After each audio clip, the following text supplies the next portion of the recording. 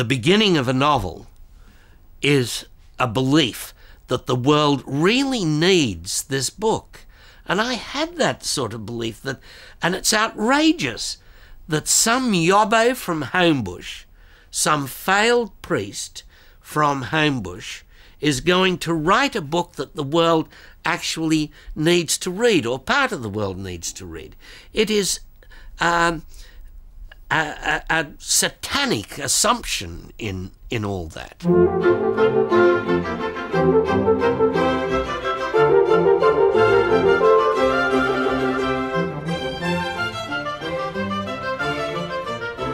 I was born prematurely.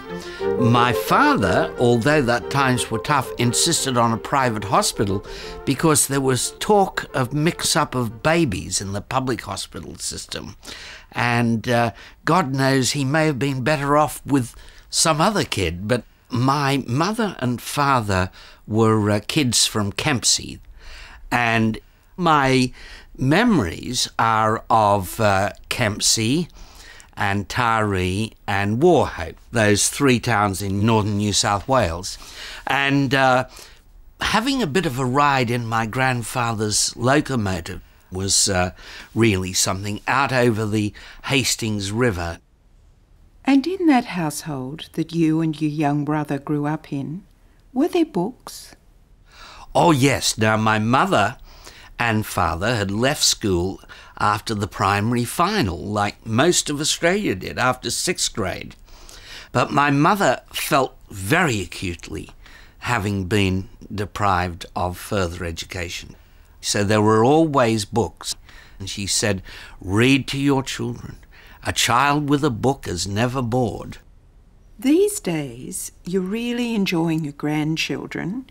Can you imagine reaching a stage where you don't want to write anymore?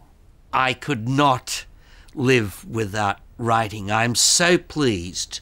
I see neighbours who have had important jobs, and suddenly they're out of the loop at 64, and they have to find something to fill the void. And I'm lucky that I'll always be able to fill the void. Very fortunate old sod to be able to think of possible novels. Maybe through a bit of exercise and good luck I can keep writing for some years yet, but I won't specify the years because although as agnostic as one might be, they're listening, you know.